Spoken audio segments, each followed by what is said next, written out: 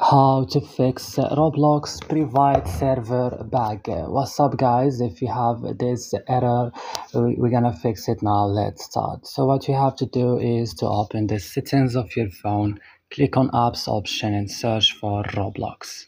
Click on Roblox like that, and now you will find this list. Come click at storage, click clear cache only, and back right now. Click here on force stop and click OK. Come to Play Store or App Store, and right now you should update your Roblox. After updating Roblox, restart your mobile phone, and that's all what you need to do.